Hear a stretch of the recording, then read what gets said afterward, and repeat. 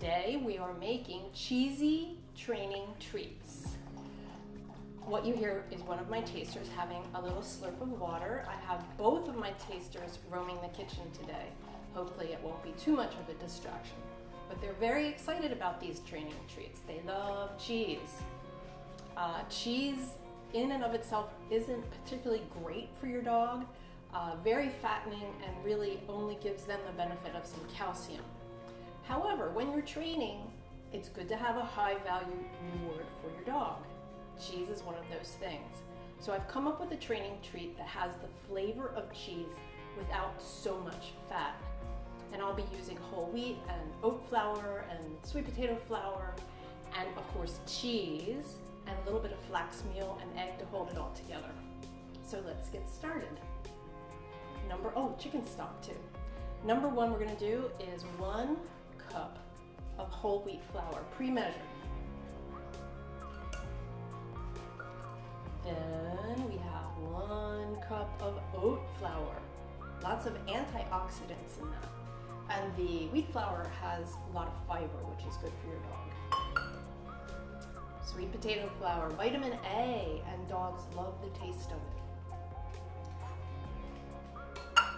Flax meal, good for skin and coat. Also tastes good and binds your dough together. I'm going to give that a little whirl.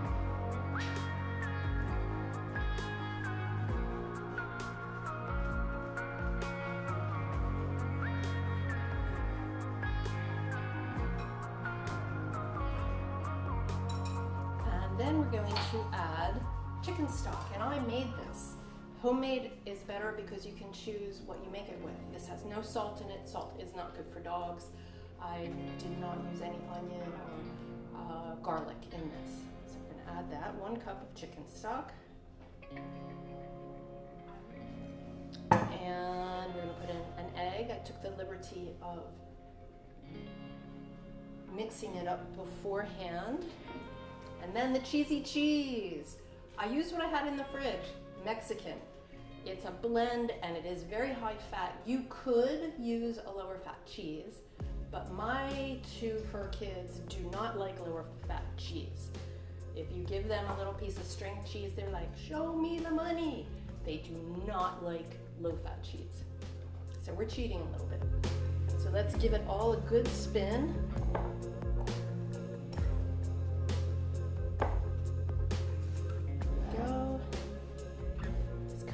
Nicely. It smells fabulous, smells like cheese, of course. I see Jake in particular is pacing the room. He's already tried these treats and loves them.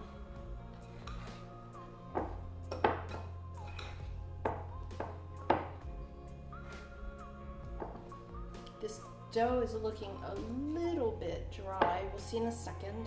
I'm gonna try and pull it together, see what it looks like. Anytime you have a recipe like this, if it looks a little dry, you just add a little more liquid. And here, I didn't even get all that egg in there. Let's see if I got all the chicken stock in there. Yes. You can always add more liquid, or if it's too wet, you can add more flour. So I think I was judging too harshly. This looks like it's going to work just fine. I do want to dust my board first. Training treats are easy because I'm going to be using pizza cutter.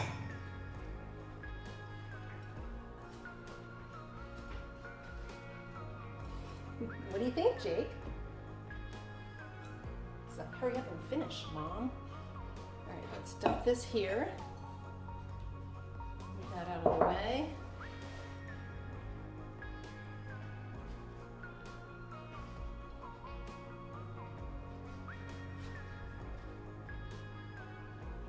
And then we're going to flatten this.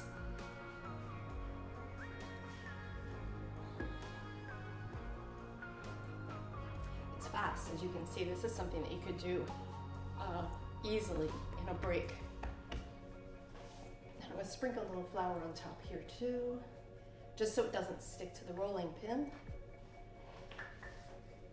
Here we go. try and keep it on the board. So try and go north, east, south, and west.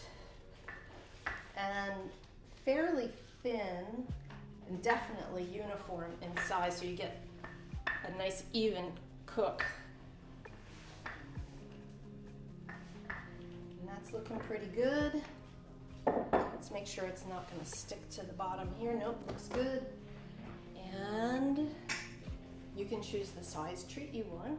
I'm going to go for a medium size. So let me move this so you can see what I'm doing. And it's fun. And you'll be cooking these at 350 degrees. A little longer cook time than most. The cheese, I think, makes it take a little bit longer. So it'll be 15 minutes on one side and then flip them, and 15 minutes on the other. There is kind of a technique for flipping these little treats. I use a spatula to kind of get in under there and flip.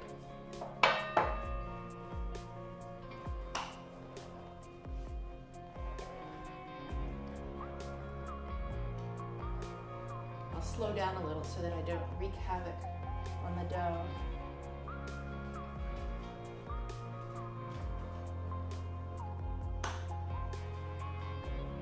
Kind of therapeutic.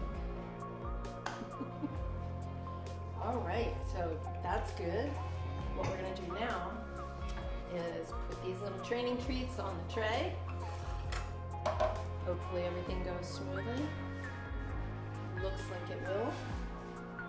Just take a little wedge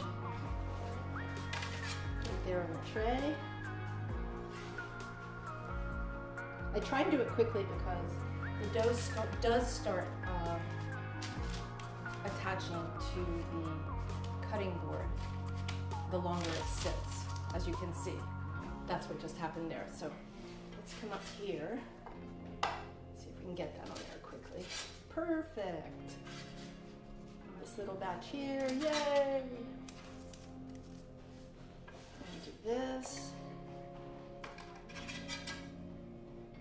If you were taking your time and being more careful, you could probably get them all on this tray. But let's just do a couple more. We don't want to waste any. There we go. And I will be putting these in the oven. And we'll get back to you in a minute. Okay, you guys, make some room. I know you want to have these. Here we have cheesy training treats. Hot out of the oven. This is Jake.